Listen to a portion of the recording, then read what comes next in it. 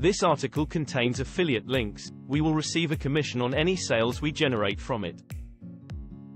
Learn more. It was 54 years ago today when Paul McCartney put out a press release saying he was no longer working with the Beatles.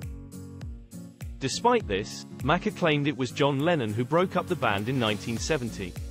Speaking previously with BBC Radio 4, the 81-year-old said, "I'm not the person who instigated the split. John walked into the room one day and said, 'I'm leaving the Beatles,' and he said, 'It's quite thrilling, it's like a divorce.' And then we were there to pick up the pieces. I didn't instigate the split. That was our Johnny, coming in one day and saying I'm leaving the group." Hunter Davies, who wrote the Beatles' only authorized biography during their career, backs up McCartney's claim. According to The Times, he previously said, "Between 1966 and 1968, when I was hanging around them, it was clear that John had had enough. Of everything really, of his wife, Cynthia, of life, of the whole damn thing." Davies claimed Lennon would sit around idle for days, half-stoned and staring into space in total silence. Having become rich and famous, the restless star felt it was all the same and lacked meaning and purpose. But Lennon would find that in Yoko Ono. The biographer said, "The Beatles were dead.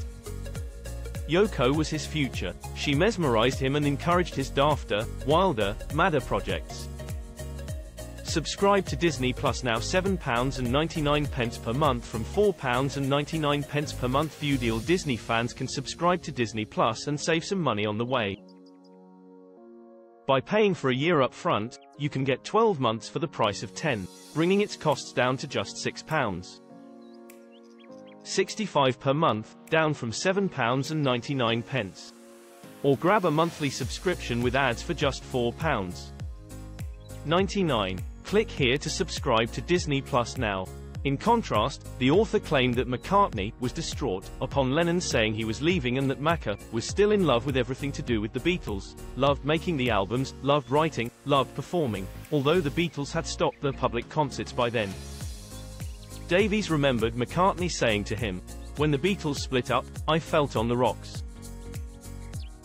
I was accused of walking out on them, which I never did. I think we were all pretty weird at the time because of the court cases. I'd ring John and he would say, 'Don't bother me.' I rang George and he came out with effing and blinding, not at all Hare Krishna." Quote,